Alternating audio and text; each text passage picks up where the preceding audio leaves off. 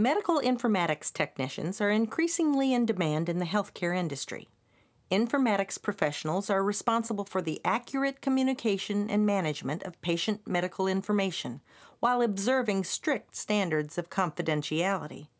They follow legal and regulatory guidelines to document, communicate, and maintain digital healthcare records and information from internal and external sources. Your preparation involves a 2-year career-oriented program that leads to an Associate of Applied Science degree. Medical informatics programs provide instruction on information technology as well as on medical terminology, the flow of information in the healthcare system, and the uses of health records. Your education will also emphasize healthcare industry practices and protocols for information management, and will provide authentic projects and problem-solving experiences to help you build the critical thinking skills necessary to be effective in your job. In times before in a hospital, nurses would document on paper. Physicians would write their orders and their procedures they want for their patients on paper. Congress has signed a law that states that we need to move towards an electronic medical record.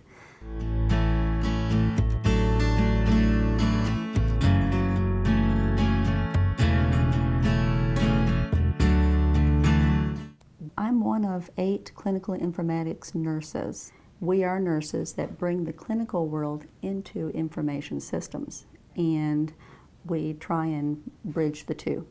So with our clinical knowledge, along with information systems, we try and develop a computer program that will take the place of paper in the hospital setting. We develop that program with information systems and teach it back to them, you know, how to use it. So interpersonal skills is paramount, listening skills. I have been a nurse for 20 years. The last 5 years have been in information systems. I do love patient care, but since I'm not taking care of the patient, taking care of the people who take care of the patient is the next best thing.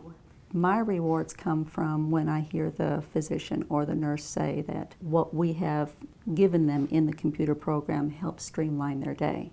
So I know that their time is spent more taking care of the patient rather than with the paperwork or computer work, as it were. The informatics technologist is going to be extremely important in the continuation of healthcare in the next several years, because delivery of safe, accurate information to the clinicians is what we really strive for, and that really is going to assist the physician and nurse in the delivery of a safe healthcare system.